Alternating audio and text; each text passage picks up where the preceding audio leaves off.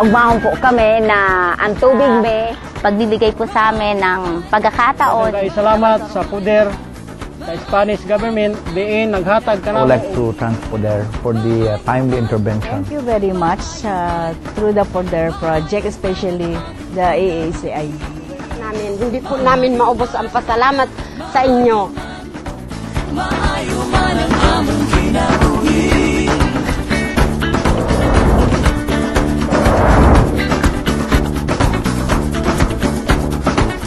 PODER has been a very important part of our activities here in the SWD. They've given us projects as partners in 3 regions, Region 3, Region 5, and the Caraga region. In these 3 regions, they are in 15 municipalities and more than 215 barangays. In this 4th cycle, or this 4th year, PODER is even in our Bicol rehabilitation areas. Por parte de la cooperación española, estimamos que PODER y Prosperidad, a través de sus cuatro fases, ha presentado unos resultados altamente exitosos por 2 razones. Primero, porque se han conseguido todos los resultados que se plantearon en un principio. Y segundo, porque ha habido una alta participación de las comunidades beneficiarias, que es la base para todo el éxito de un proyecto de cooperación al desarrollo.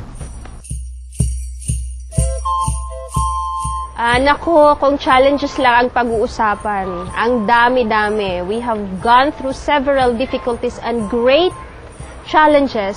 Akala nga namin ay hindi na namin masusurmount yun. All of our ACTs going to the fields, ang dami-daming difficulties, nagkakasakit na nga sila, naiwan na yung pamilya nila, and most of the communities, mahirap silang ikumbinsi. Sinasabi nila, ngayon na PODER na yan, suntok sa buwan din yan. So, kahit na nga nag-orient ako sa kanila kung ano yung PODER, about PODER, but then, nakikita ko sila sa kanilang mga mata na may pagdududa talaga sila. Ako, isip Muslim ko, kabalo ko unsay mga kinaiya sa mga tao dito sa area, no? Para mag-cope up na mo, makuha na mo ang 80% participation rate, nag-conduct mi og purok-purok meetings. Gawas pa ni Ana, na amig gibuhat nga gitawag nga barangay assembly during sa gabi kay after dinner kay di man namo sila ma-attend during sa daytime kay tungod kay busy mas sila sa ilang economic activities mauna nga during sa musacrifice nga during sa gabi namo i-conduct. Natuon ang mga tao unya sa kabaguhan pud nga nakita sa ubang mga tao ang kadtong transparent nga paghatag sa maong pundo. Dito gihimo ang mga volunteers.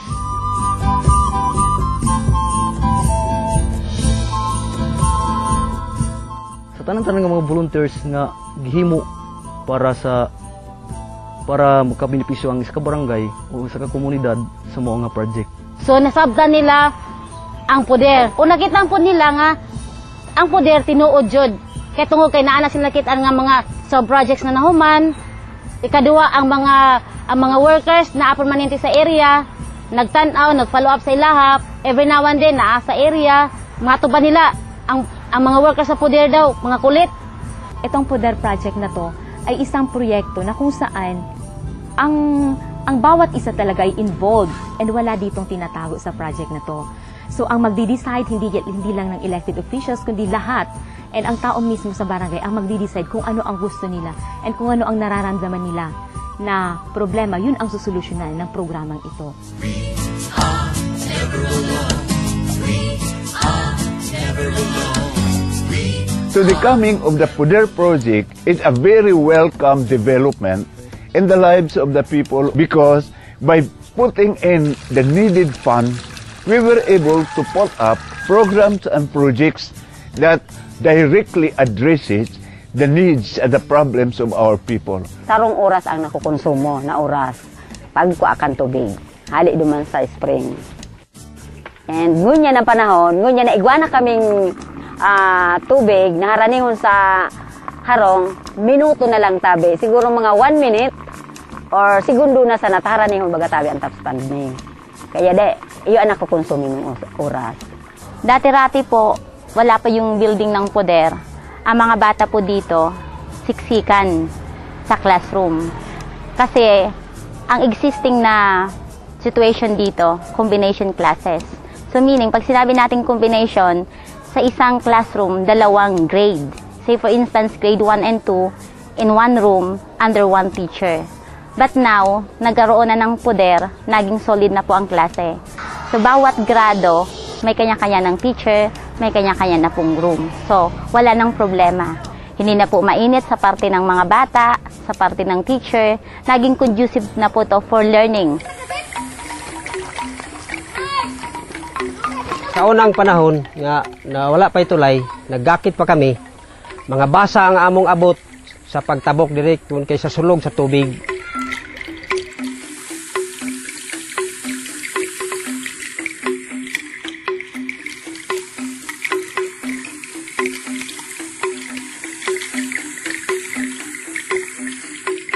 Ug sa pagkaron, diferensya ang among gastos kay ang sa gakit dako man ang among bayad unya sa karon nga tulay gamay ra man. Piso ra ang kuan, sako.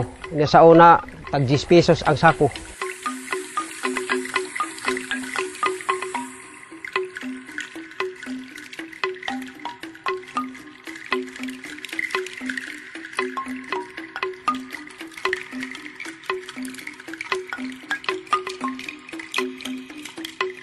Inanuhan talaga ng mga tao dito na pagtulong-tulungan po yung mga ginawa na proyekto ng PODER na magiging successful yung proyekto po. Kasi kapag nawala yun ng mga proyekto, siguro balik sa dati na naman kami. Mahihirapan naman po kami kung saan kami kukuha ng mga project na yan dahil hindi naman basta-basta yung pera hahanapin. Kung sa mga lang sa budget lang ng barangay, hindi talaga sapat. So ang amo gihimo para ma-sustainable ang maong proyekto, ang kuan sa Truwasa, opisyal sa Truwasa naghimo og mga lakang kung saan namo pagbaton among proyekto magmanuhtayon hantod-santod para matutukan po namo ang maong mga problema sa maong proyekto na ay mga daot pananglitan sa mga linya sa tubig. Ang opisyal po sa Truwasa nagatan-aw ni ana kung dunay mga diferensya sa maong padagan sa tubig, automatic ang amo mga plumber mo repair gid ni ana. Nya kung doon na po yung mga linya nga tos mga kay level 3 naman mis pagkakaron, gina-repair po kana sa amo mga plumber. Naghimo pod kami og funding sa bangko, naghimo pod kami og deposito sa bangko para doon na kami kahinguha ang kwarta puhon kung madaot ang makina. So nanay ni sa kahitabo sa amo na daotan yung makina, automatic nakapalit din kami kaya may pundo namo sa bangko. Gani ang amo ginahimo, naghimo kami og assembleya para itro namo atos mga tao para mahimong matabangan namo kung unsaon pag-amping. May istorya namo ang mga taong ampingan nato ang proyekto nga gihatag sa PODER sa ato para sa sunod nga mga henerasyon makapahimulos pa ang ato mga kaanak-anakan.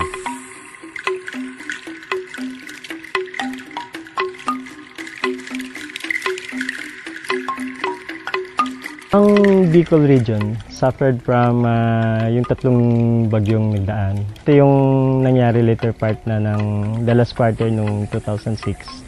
Especially, ang hardly hit nito yung province ng Albay.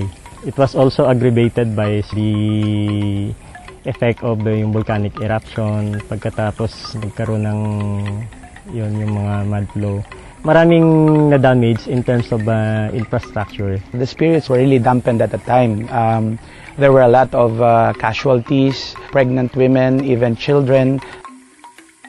Isang suporta na binigay ng Ahensya Espanyola at yung Bicol Rehabilitation Project. Nakapaloob sa project na ito ang tulong sa 2 city at 4 na municipalities na covered ng Bicol Rehabilitation Project. The Bangkeruhan maternity lying in right now has contributed a lot in terms of reduction of poverty. Why? Because with this facility, now the people can have access to a very good and quality healthcare service, not only for the mothers, the pregnant women, but for the mothers and the mothers-to-be, and also for the newborn and the children. We were able to get the commitment of the barangay captain to give 1% of their IRA as seed capital, and while waiting for that, we have started already the requirements needed for us to have access of the program, which is what we call the maternity package and newborn package from the PhilHealth. With this, and we have developed a user's fee. It is not just the idea of one person, but it is the collaboration of the local government, from the city, from the barangay, and the community as well. So they have agreed to come up with a very reasonable user's fee that will be utilized for the operation and maintenance. Sa sustainability, ngayon ay gumagawa ang aming local na sangguniang bayan ng mga policies para ma-ensure or masiguro natin na ang mga projects na ito ay mamamantini muna ng gobyerno, ng munisipyo, at gawin din sa level ng barangay. Ini-ensure namin na sa usapan nga namin na kahit na konting sira ay kailangan ma-report kagad upang ito'y makumpuni at maisaayos at hindi na siya lumaki. Ini-encourage natin ang mga barangays to invest on this in their development funds so that sila rin mismo ay magkaroon ng bahagi. Ini-encourage din natin dito ang mga people's organization natin to really take part in this at patuloy silang makipag-collaborate sa kanilang barangay local government to ensure that the project will be sustained and utilized for a long number of times.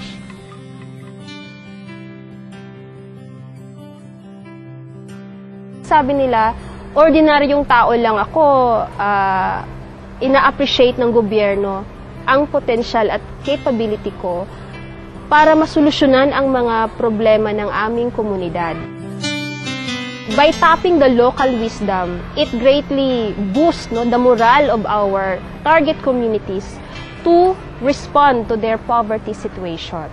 Sa ngadto-ngadto, naagapon masigig istorya sa ako, may nga, ana, ang imong gibuhat, maayo ang purpose. Kahit kuan kanang nakatabang ka sa ilaha kay nawa karon ang sa kabara o sa munisipyo naana sila kung wala ang poder wala development. So na-realize sila karon nga ang poder realistic, free from corruption, transparent. Pinaagi pod sa mga nag-implement sa field worker nga transparent pod sa ilaha nga mao'y gipasunod sa ilaha. Ang naging karanasan namin sa poder ay isang pagpapalaya. It's an emancipation from the traditional framework na gobyerno at iilan lamang sa gobyerno ang may kaalaman. Samantalang sa karanasan namin sa poder, nakilala natin na kahit ang pinakang maliit na bahagi ng community ay merong maiaambag na malaki para mas lalong maramdaman ang tunay na development o pag-unlad ng kanyang komunidad. Hindi lamang ito infrastruktura o kaya yung mga nagawa nating mga material at pisikal na bagay, ngunit pangloob at pagbabagong ginagawa na nagmumula sa kalooban. Ito ang isang magandang karanasan na mapupulot at pwede naming sabing yaman na maitatangi namin nagmula sa karanasan ng poder. Aside from the fact na nai-inculcate natin yung magagandang values, yung sense of ownership sa kanila, nakikita din natin kung paano sila nagiging accountable sa kanilang pinagagawa. Isang bagay na pwede nating makonsider na legacy ng proyekto or ng programa, lalong-lalo na sa ating mga stakeholders. Gibutan mo diya sa Ginoo. Tibali, nakatabang ko sa ilaha. As a social worker, it's really an honor for me to work with projects like PODER. I have worked with different projects before, and I can very well say that given the choice, I would still prefer to work with projects introduced by PODER.